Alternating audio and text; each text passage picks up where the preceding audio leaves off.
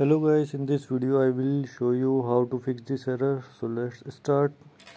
Now remove your USB from this port. This is our USB 3.0 port, and I will insert this USB in USB 2.0 port. Now going to set up again.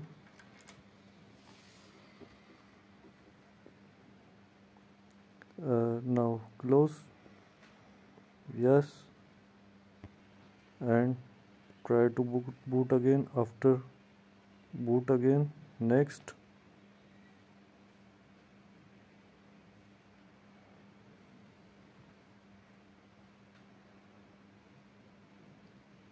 after next,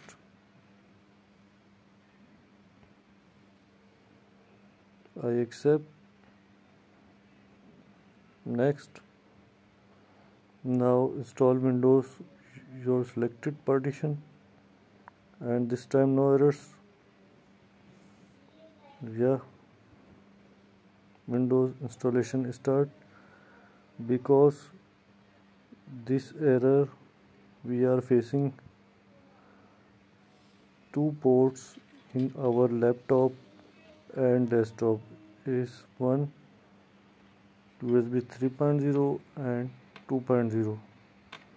So due to USB 3.0 not compatible,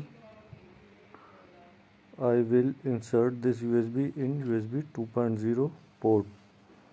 Now boot and issue resolve.